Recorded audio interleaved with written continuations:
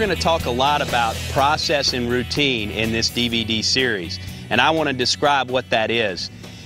The routine that we're going to do is the steps that prepare you to hit a golf shot, and the process is the steps that lead up to you hitting that golf shot. And we don't want those steps interrupted in any way.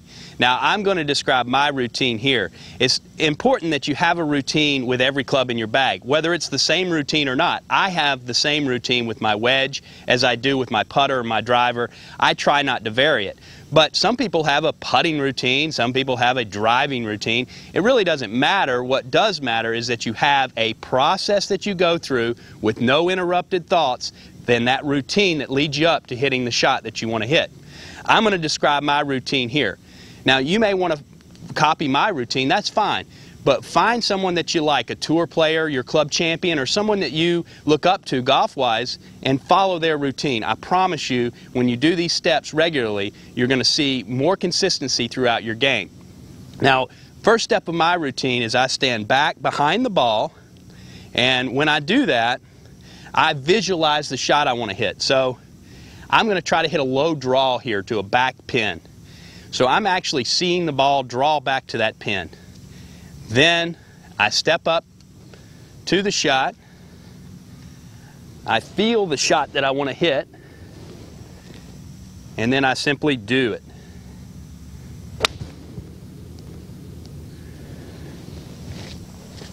So that's my routine I do with every one of my clubs in my bag.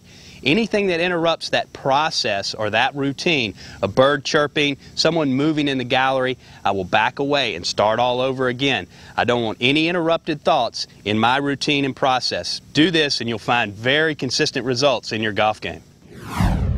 What we're going to do now is we're going to give you a good example of how to find your average distance with each one of your clubs. Then you'll be able to practice it the way that we're going to describe later. I've got here is my 58 degree, which is my highest lofted wedge, and I'm just going to hit balls out into the field. I'm not going to swing with all of my power. I'm just going to try to repeat each swing and swing about 85%, and then we're going to go take a look at where the balls are.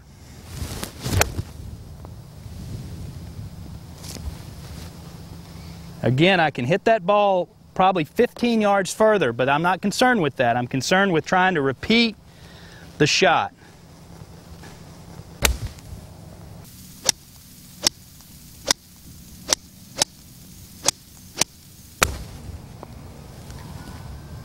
Okay, now we've just hit the 10th ball, and what we're going to do is we're going to step this off.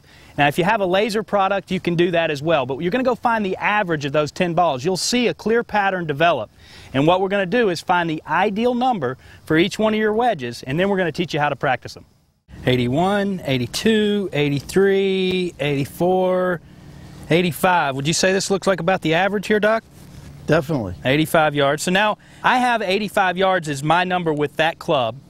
And now we got to go about setting, practicing, getting good with that number. Yeah, now we make a commitment day after day, week after week, month after month, year after year, that we're going to practice these drills until we bring in that dispersion pattern so we can go on a golf course or into a tournament and know exactly how far we're going to hit it. And it takes out all of the worry, all of the concern. And over time, you really get those distances dialed in with each club and become very good at knowing, which allows you to get in a tournament and have the pin tucked just over a front bunker and have no worry of it coming up short because it's 85 yards to the pin, and you know it's 80 to the front edge of the green and 78 to carry the bunker, and you have nothing to worry about or fear.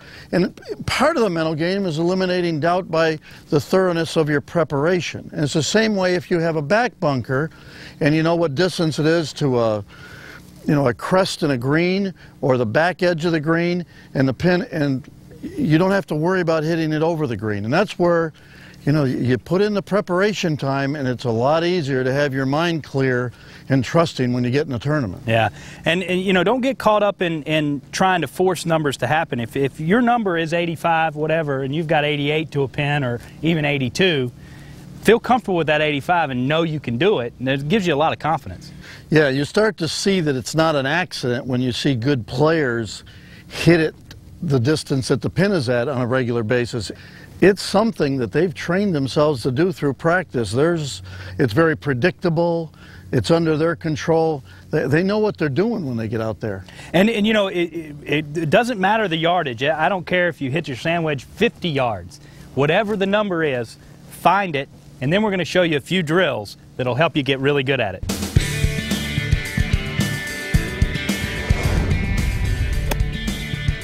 This is the bunker drill. What I've done here is I've lasered the face of this bunker from my distance back there. It's 85 yards. We hit some balls into the bunker, tried to hit it the exact distance. The reason why this is good is the sand shows you exactly where the ball landed. It really shows you your distance control and if you hit that ball the right distance. The other reason why this is good is it is hard to find a place to practice your wedges. Well, the bunker, every place has a bunker. Your driving range, your golf course. So when you're out playing by yourself, if you have a laser or step off the yardage, hit some balls into the face of a bunker and it'll show you exactly how far you're hitting it. Do that and your scoring clubs will improve.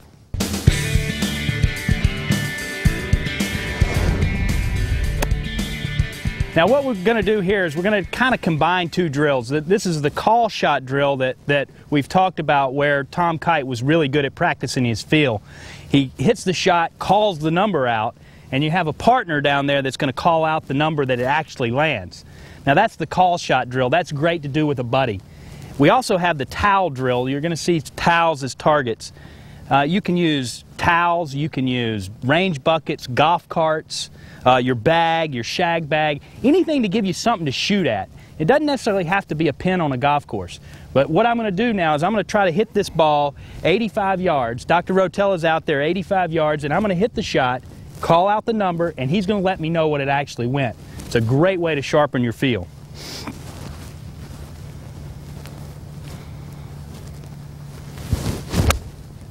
'83. 84. 85. 82. 84. 84. Great way to refine your feel. Work on it and you'll see your scores drop with your scoring clubs. The next 4 of the 10 shots that we're going to talk about involve being 20 yards and to the green side. They involve pitching, chipping, the lob shot, and the bunker shot. So let's talk about each of those.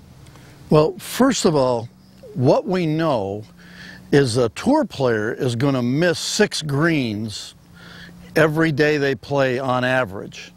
If you are a higher handicap player, you're going to miss a lot more than that. If you're a 15 handicapper, you may be missing 12, 13 greens a day. So it means this part of the game is even more important to you than it is to a tour player. So it's something that you want to put a lot of time into. We really don't need to worry about from the 20-yard area to the 60 or 40-yard area. I mean, that area, if you're competent here and competent with your scoring clubs, with your distances, I mean, this is really, really important. Yeah, I'd get great at 20 yards and in, and from your 3/4 lob wedge back, and leave those 30, 40, 50-yard shots out until you get great with this stuff. You're going to have so many more of these, and really when you rank them, don't you? We rank them as pitching is number 1. You're going to have the most of those, aren't you? Yeah, what happens is when you study it is there's a lot of days where you might have 6 pitch shots when you miss a green, but no bunker shots and no lob shots. Yeah. You'd hardly ever have a day where you might hit 7 bunkers and have no pitches.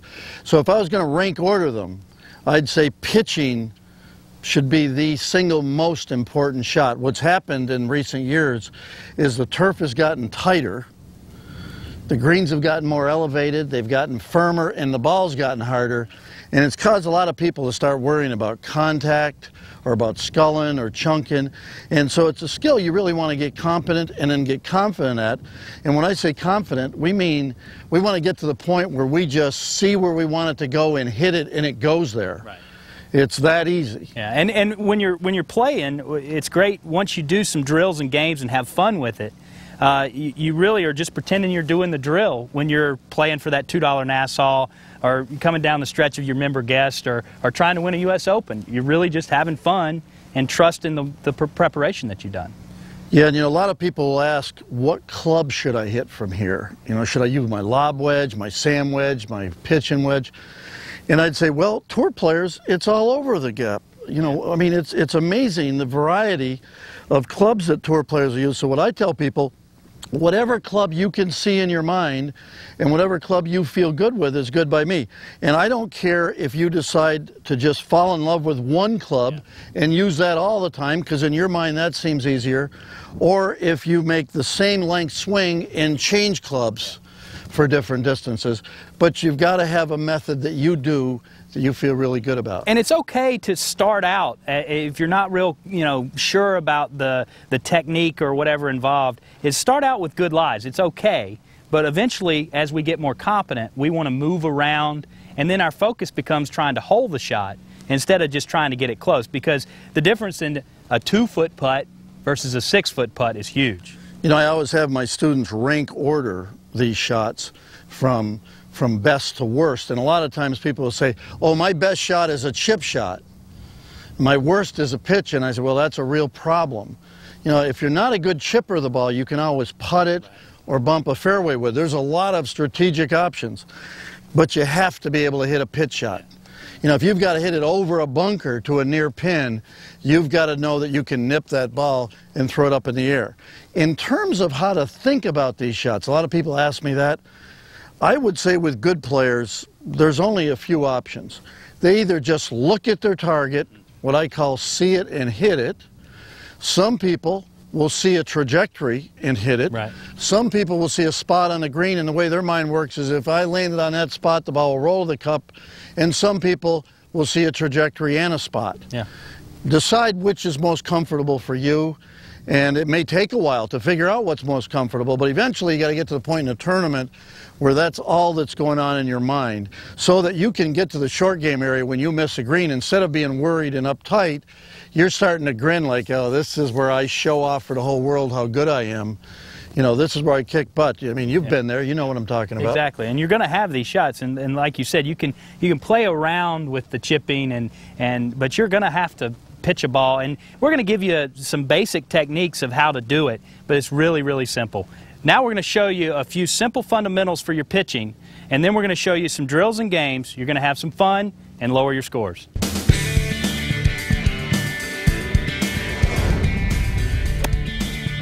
Okay, now the fundamentals of pitching are really simple, and I'm going to keep this short. If you have any questions with these, you ought to find a local PGA pro, get him to help you out. But really, it starts with the bounce of the club. A sand wedge is designed with bounce for a reason, and that's so that the club bounces off the ground rather than digs in. Pros know how to use that, and once you find that, it's really simple and your pitching will improve. What I see with most amateurs is the club is too square and it digs into the ground, and you lose your ball contact. Really, it's hard to control your distance and your trajectory, which is the key things to pitching. The other fundamental that's very important is where you place the ball in your stance. To hit a ball high, you want the ball more forward. To hit a ball lower that runs more, you want to put it further back. One great way to find out about your bounce is to use your right hand if you're right-handed, your left hand if you're left-handed. And all you really want to do is hit some shots with one hand only, and don't let this angle change here. You just keep turning, and you just let the club keep this angle. For a left-hander, it would be keeping this angle. Very important. Once you figure that out, your pitching will really take off. You'll be able to control your trajectory. Here we are. We're demonstrating a pitch. Now this is 15 steps off the green, and this is a part of the game we get a lot where, a par 5 where you hadn't quite hit it in 2, and it's really an important part of the game. We don't want to practice just the chipping. So what do you think about when you have a pitch like this? Well, when I got a pitch like this, I'm really trying to figure out how it's going to spin around the greens, and I think a lot of amateurs come in, they try to make their chipping the same way as their regular game, so they're taking it inside and trying to turn it over. Right, and yeah. So what I'm trying to do is I'm trying to feel for a spot and try to land something on the green as fast as I can and let it run out to the hole. Okay, so you're looking at a spot there that you're trying to fly it to. Hopefully. Yeah. Yeah. Here we go. And you set up. Is there more weight on the left, or? For me, it's more weight on the left, and I'm really trying to use a lot of my left hand to pull through it. So okay. I don't ever want this club To rotate, rolling over, okay. like as a driver or a 7-iron or something like that. So a little more weight on your left side. A little more weight, and I kind of open it up just a little bit. And, yep. You know, nothing where it's like a bunker or anything like that, but just kind of moving the shaft a little bit back for me. Okay. And using it, going a little bit, like I said, pulling down with my left hand. Beautiful. All right, let's try one more. And this time, if you're going to add it loft, how would you add loft? Do you just open the face? I would just open the face a little bit and actually move.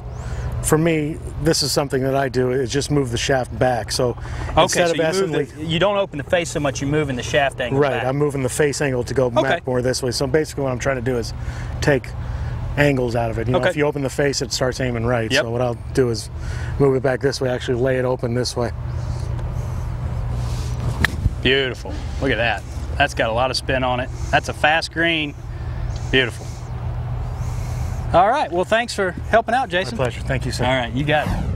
One of the things that I find quite frequently with players when they first come to me is a lot of players will have a really, really good mental and physical routine with their putting, but when they get to pitching or chipping or bunker play, it's like it's never crossed their mind that they ought to have a routine, and they have a lot of wandering and wavering with that part of their game. So I really want you to get a routine. I don't care if it's seeing your shot and doing it, or seeing it and feeling it and doing it. I don't care if you want to take one practice swing every time, or you'll see a lot of players take 2 practice swings every time, but you want to get a routine that feels good to you, that you can commit to. And a lot of times the easiest way is to find a tour player who you really like their short game, or you really like their routine, and copy their short game routine. But you got to get one, and you got to commit to it, and you got to be able to repeat it under pressure, because a routine and a mental process is what allows us to perform under pressure without getting distracted by thoughts of chunking it or sculling it, or hitting it thin, or leaving it short, or running it past the hole or something of that kind. But those are just all mental distractions. The routine and the discipline mentally of the routine is what allows us to get past all of those kinds of distractions when we're on the golf course.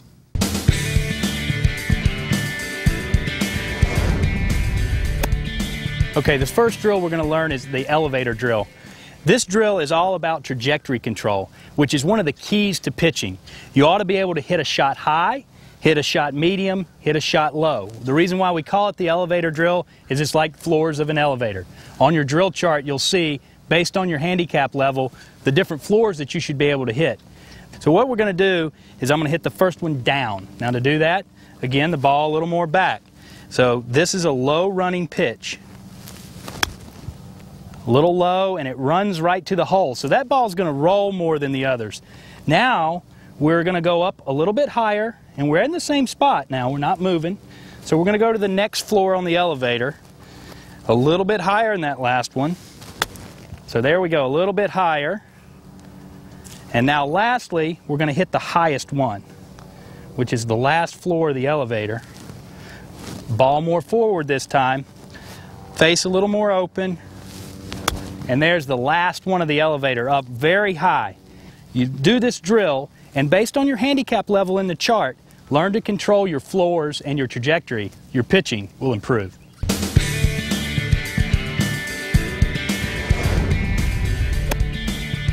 Okay, now this drill is called the towel drill. This is a great drill for your pitching. It doesn't have to be a towel. I'm going to call it a towel drill, but it can be a basket, a range basket, a shag bag. It can even be another golf ball. You can have a competition with your friends.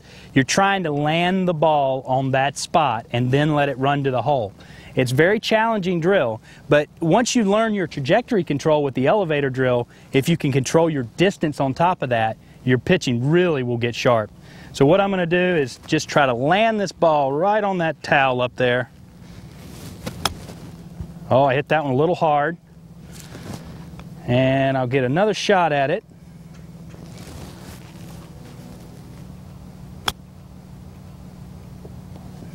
The key is distance. You want to land the ball the right distance. You do that enough times, your pitching really will get sharp and your scores will drop.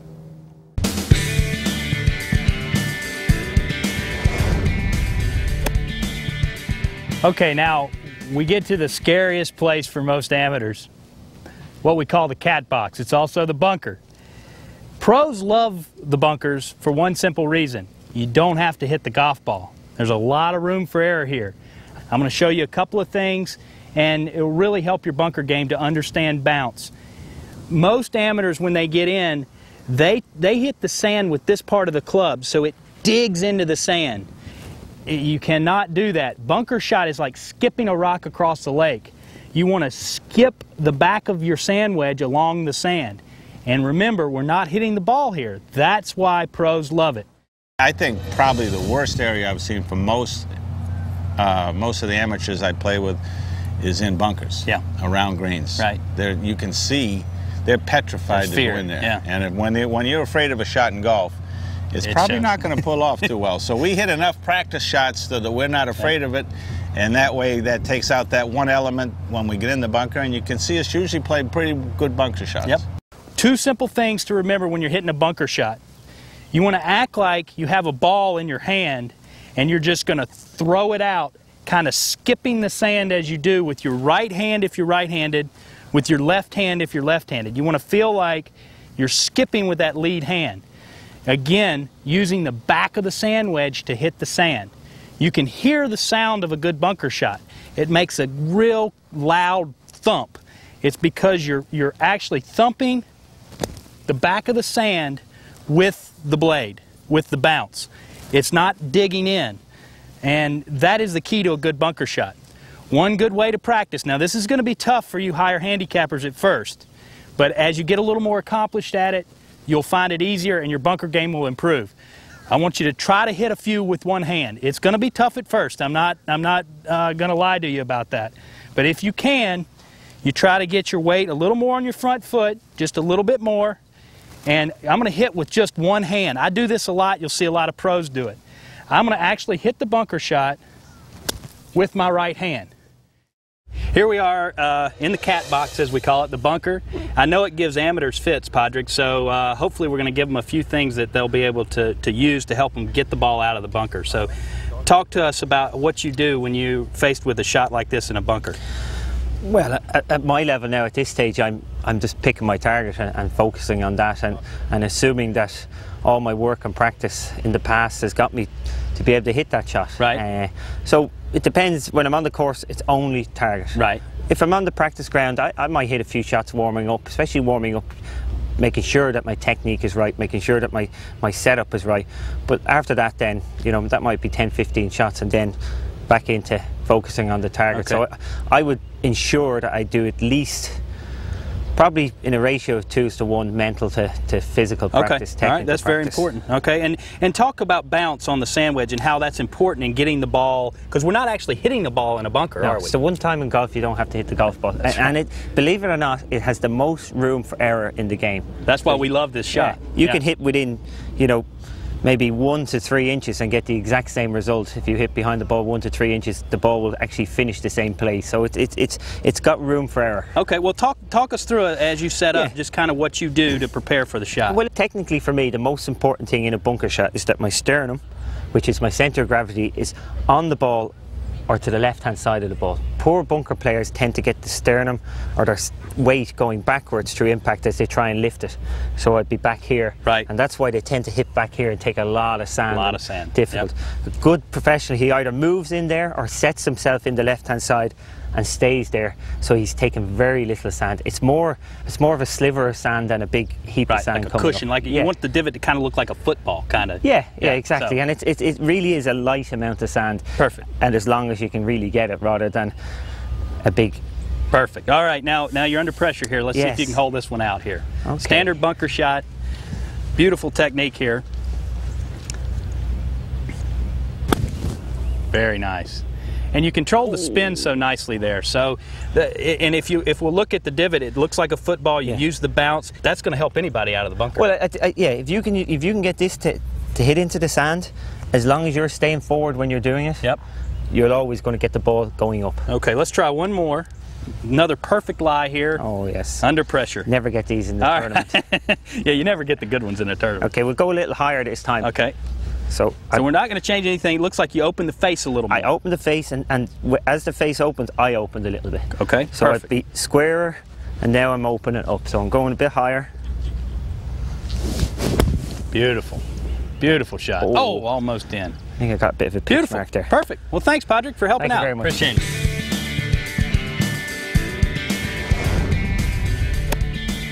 The ladder drill is a game of creativity. When you're in the bunker, we want you going up and down the ladder in your mind as well as with the ball. This game applies distance control.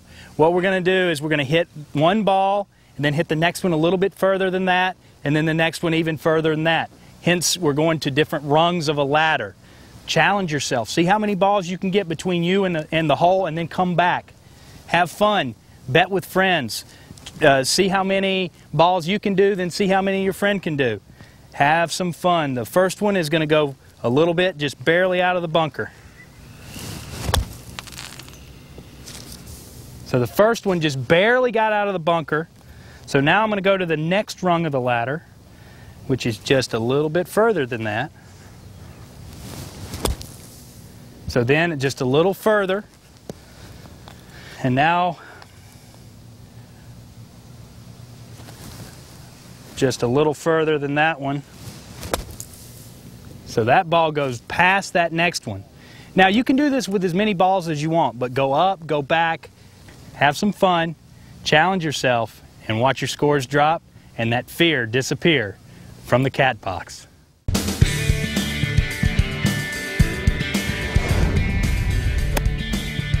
Now we're to the lob shot. The lob shot is where we have something between us and the hole, where we got to get the ball in the air, be it a pond, right here's a bunker. You've got to get the ball lofted and stop it quickly. It's a shot that you don't need that often, but it's a key shot that when you do need it, you should know how to do it. And you should practice it a little bit.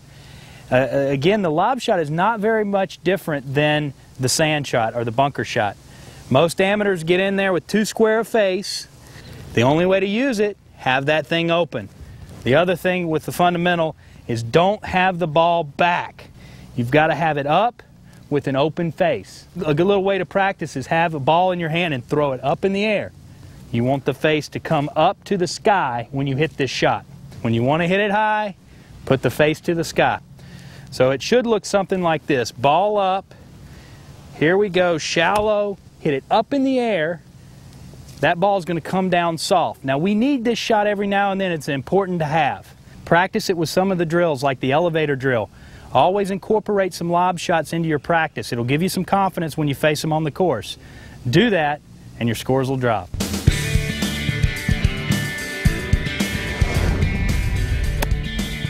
Now we've reached the area where we're going to chip. We're right up next to the greenside.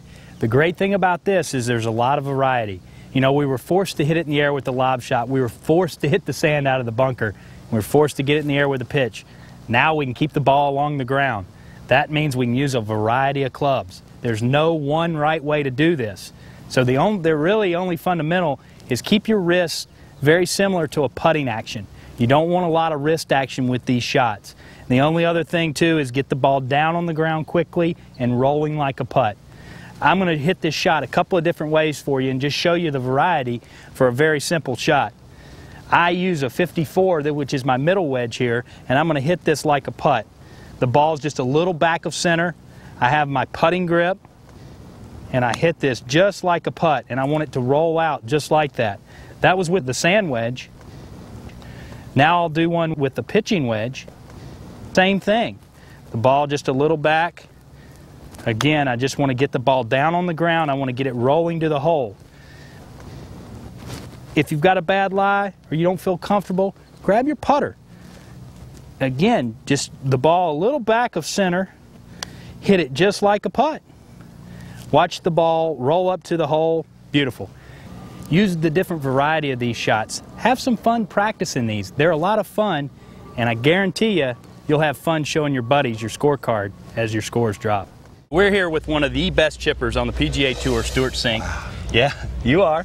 And we want you to just talk about a little bit about your technique, remember, we're going to keep it real simple, but just some basic little tips that you can give on chipping. Okay, well, chipping and putting, chipping especially, is one of those parts of the game of golf that is just so personal. It's so individual, and there's not one way to do it right, and there's not a lot of ways to do it wrong, but the key is you have to do it the same way every time. You have to really ingrain those habits, and also the lies around the greens dictate really what kind of technique you have to use to hit the shots. Yep. So I got 2 balls sitting right here, and the kind of shot we got right here is it's not a very difficult shot. It's an uphill shot to the green, but in the rough's not too deep. But as you can see here, I got the grass on this ball is laying in the direction of the way I'm playing, and the grass on this ball is laying the other way. So the way I always think about these shots, and the only way to get a feel for this is to practice these shots. Yeah. And that means going on the golf course, yeah, and playing a lot of golf. And if you're around the chipping green, if you can't get out to the course, then throw a bunch of balls out there and play them where they land. Right. You know, don't just give yourself a perfect lie every time, because last time I played golf, I didn't get a perfect lie every time. That's right. That's you right. know, we do play on the PGA Tour, but we don't get perfect lies every time, right? Exactly. Exactly. So with this shot here, it's not going to offer a whole lot of resistance, and I just think it's almost like a putting motion. You don't use a whole lot of hands in this type of shot. Real simple there, just like a putting stroke. Very nice. I think he made it. And look at here. He made the first one. Well, that's an easy shot, see? That's an easy shot. Just like a putting motion. Yes. But then you get to this ball here, and all of a sudden you've got grass laying into you, yep, which is going to create a whole lot more vagueness with the way the ball's going to come out, because it could come out really normal or hot, and it could come out fluffy, and it could not even reach the green. So I think with this kind of shot, it's important to try to keep a little steep and keep the club from grabbing a whole lot of grass between the ball and the club at impact. A little more steep on the ball with a bad lie. Okay. But I think overall, the main thing you have to do is keep moving. Keep the club moving, keep your hands moving. Indecision that's created by a lie like this will cause a lot of amateurs try to help the ball up on the green and decelerate a little bit, and that's what causes bad contact. So let's see if we can just dig this thing out of here a little bit. I'm going to get maybe a little more forward on it. A little more on your left side. Perfect. And there we go. Another beautiful chip. That's why he's the best chipper on the PGA Tour. Listen to what he says and you'll improve. Thanks, Stuart. All right. Appreciate it.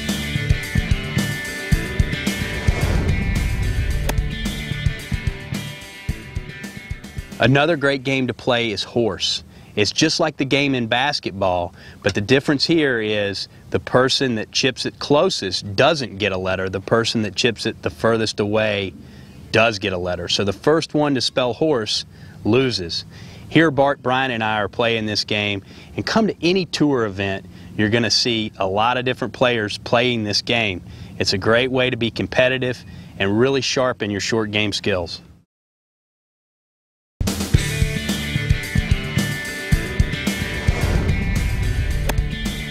The sink out game, or drill, is a great game for getting you into the state of mind where you're always looking for a way to pitch the ball in the hole. So what I want with all of my players is every time they miss a green, instead of being down about missing the green or frustrated or discouraged, as soon as you see that you've missed a green, I want you to immediately start being happy and excited, thinking about pitching the ball into the hole. The purpose of this game is to get you really focused in on holing the shot. I have 5 balls that I need to make at tour level. You can refer to your game chart and see how many you need to hole based on your appropriate handicap level. And the focus is really into your target and your routine when you're doing this. I'm going to do this just like I do on the golf course, and the goal being I'm going to hold the shot. So I've got to hold 5 shots here, but I'm going to describe my routine to you. And I'm going to move around with this game. I'm going to drop balls and move around. That's really important. The way I do it is I'm back here and I see the ball the way I want it to land on the green, and I see the ball rolling and going in the hole. Now I'm going to set up and I'm going to feel the shot, and then I'm just going to let it go to my target. So I have my target, no conscious thought there, I'm just letting it go. So once I've holed 5 balls, I can move to my next game.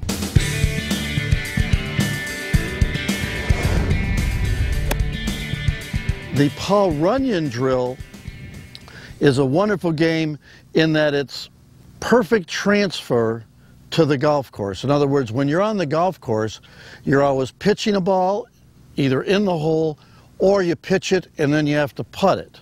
Paul Runyon was famous for his short game. They actually nicknamed him Little Poison because his short game was so sharp. He was one of the best players on the PGA Tour despite being very short off the tee. The purpose of this game is to actually get the ball up and down. We're going to create a real-life situation here, just like you're going to have on the golf course. When you get the ball up and down, you actually get 0 points. That's like a par. If you hold the shot, that's like a birdie, -1. If you don't get the ball up and down in 2 strokes or less, it's like a bogey, so it's +1. Refer to the score sheet for how you should do it based on your appropriate handicap. Again, I'm going to do my routine just like before, and I'm going to try to hold the shot again, but if I don't, I'm going to go do my routine with my putter and knock the ball in the hole.